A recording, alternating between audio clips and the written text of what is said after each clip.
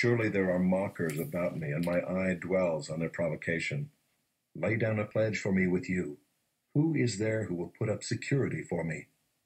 Since you have closed their hearts to understanding, therefore you will not let them triumph. He who informs against his friends to get a share of their property, the eyes of his children will fail. He has made me a byword of the peoples, and I am one before whom men spit. My eye has grown dim from vexation, and all my members are like a shadow. The upright are appalled at this, and the innocent stirs himself up against the godless. Yet the righteous holds to his way, and he who has clean hands grows stronger and stronger. But you, come on again, all of you, and I shall not find a wise man among you. My days are past, my plans are broken off, the desires of my heart. They make night into day. The light, they say, is near to the darkness. If I hope for Sheol as my house, if I make my bed in darkness, if I say to the pit, you are my father, and to the worm, my mother, or my sister, where then is my hope? Who will see my hope? Will it go down to the bars of Sheol? Shall we descend together into the dust? Then Bildad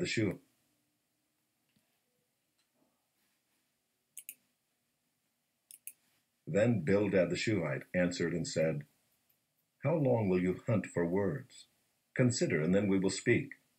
Why are we counted as cattle? Why are we stupid in your sight? You who tear yourself in your anger, shall the earth be forsaken for you, or the rock be removed out of its place? Indeed, the light of the wicked is put out, and the flame of his fire does not shine. The light is dark in his tent, and his lamp above him is put out.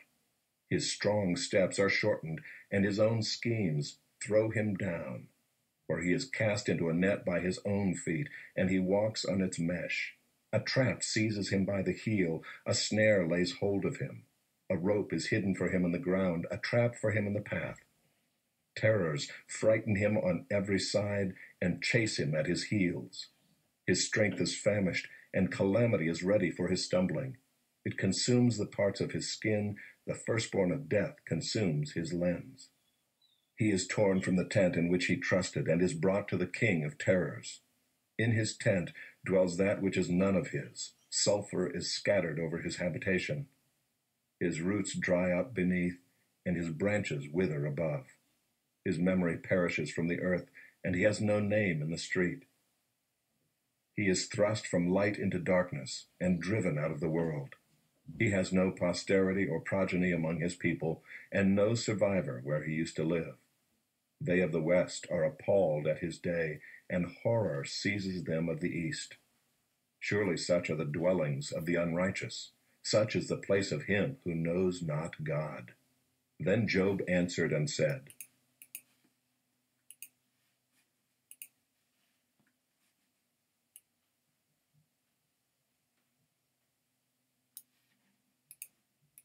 These 10 times you have cast reproach upon me. Are you not ashamed to wrong me? And even if it be true that I have erred, my error remains with myself.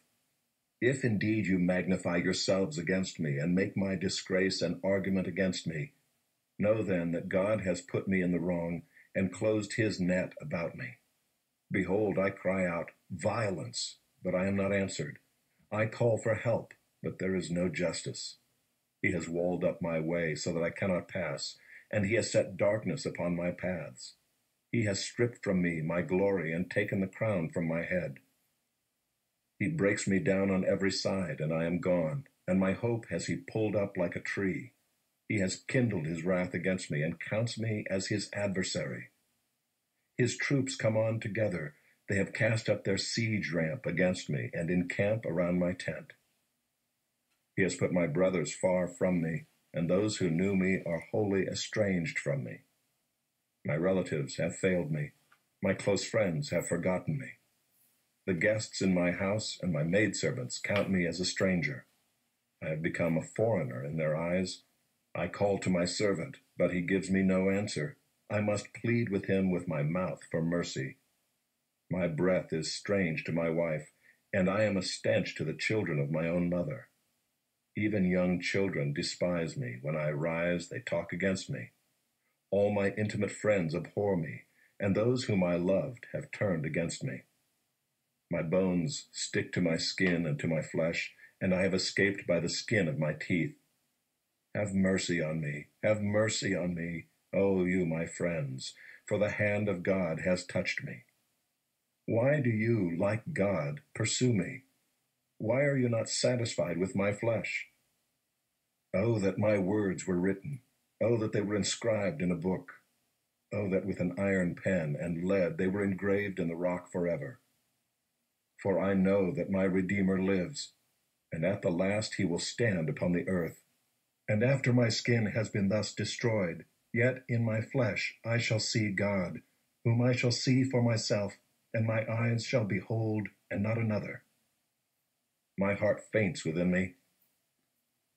If you say, how we will pursue him, and the root of the matter is found in him, be afraid of the sword, for wrath brings the punishment of the sword, that you may know there is a judgment.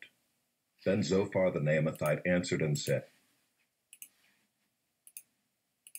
to the choir master, a psalm of David, when Nathan the prophet went to him after he had gone into Bathsheba. Have mercy on me, O God, according to your steadfast love. According to your abundant mercy, blot out my transgressions. Wash me thoroughly from my iniquity, and cleanse me from my sin. For I know my transgressions, and my sin is ever before me.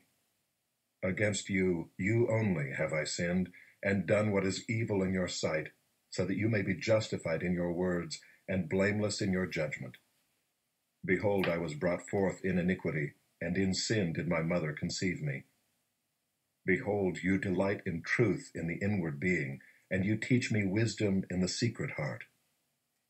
Purge me with hyssop, and I shall be clean. Wash me, and I shall be whiter than snow. Let me hear joy and gladness. Let the bones that you have broken rejoice. Hide your face from my sins, and blot out all my iniquities. Create in me a clean heart, O God, and renew a right spirit within me. Cast me not away from your presence, and take not your Holy Spirit from me. Restore to me the joy of your salvation, and uphold me with a willing spirit. Then I will teach transgressors your ways, and sinners will return to you. Deliver me from blood guiltiness, O God of my salvation, and my tongue will sing aloud of your righteousness. O Lord, open my lips, and my mouth will declare your praise. For you will not delight in sacrifice, or I would give it. You will not be pleased with a burnt offering. The sacrifices of God are a broken spirit. A broken and contrite heart, O God, you will not despise. Do good to Zion in your good pleasure. Build up the walls of Jerusalem. Then will you delight in right sacrifices, in burnt offerings and whole burnt offerings. Then bulls will be offered on your altar. To the choir master, a maskil of David. Now the tax collectors and sinners were all drawing near to him, and the Pharisees and the scribes grumbled, saying, This man receives sinners and eats with them. So he told them this parable.